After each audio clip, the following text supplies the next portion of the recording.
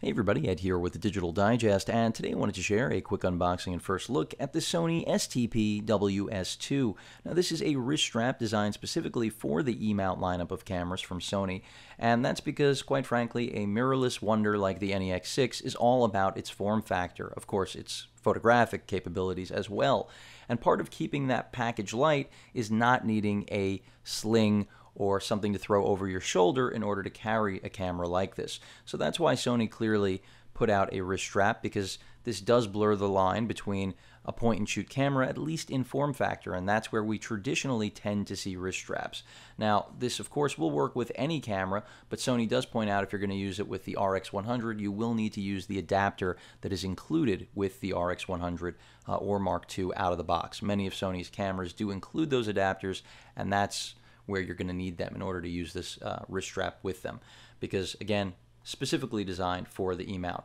And you can see right there they just give you a diagram of exactly how to attach it to your respective NEX model, and then of course how to put it on your wrist and tighten it. With that said, let's get it out of the packaging. I'm going to avoid the tape here just because it's a pain, and really what it comes down to is that if you need a strap, in my opinion, the reason this is compelling is because it is priced relatively well. When you look at what competitors are asking for a similar product, as I'm having quite a bit of trouble actually getting this plastic out, then you will quickly realize that the Sony product is actually quite palatable compared to much of its counterparts. Third-party wrist straps that are high quality are very expensive, for those of you unaware. And if you look to get something generic where you're not really completely concerned about it being, let's say, leather, because that's not really a necessity clearly, or any of the things that the really expensive straps bring to the table, you still have to wonder, how it's going to really match up to even something like the Sony at this price point. You're not going to find anything really high quality for $5 or $6.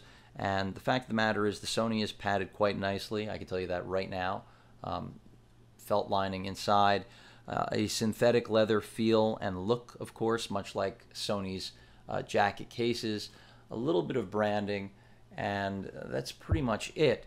But when you compare it to the alternatives and what you'd be paying, I just still can't see really recommending a third-party strap that's going to be a lot more expensive, especially since I think most NEX users aren't necessarily at the top of the pyramid with the 6 or the 7.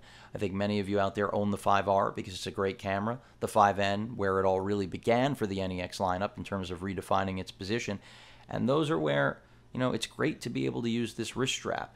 Not to say that it's not good for the 6 or 7, of course, it's a match. I mean, even on the color scheme, this is a black strap, and of course the 6 and 7 are the only cameras that were black at the time they launched. The 5R as well. The 5N did not have a black version.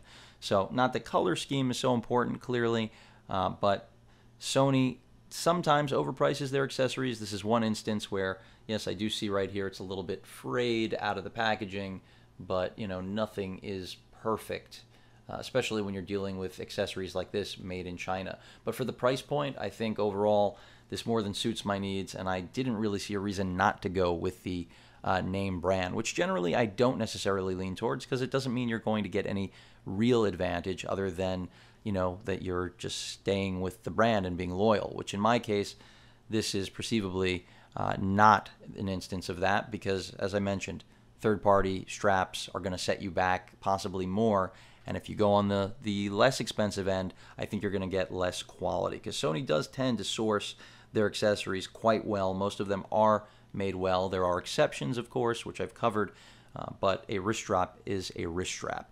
If you guys have any questions or comments, please feel free to post them, and of course, as usual, please feel free to subscribe. Later.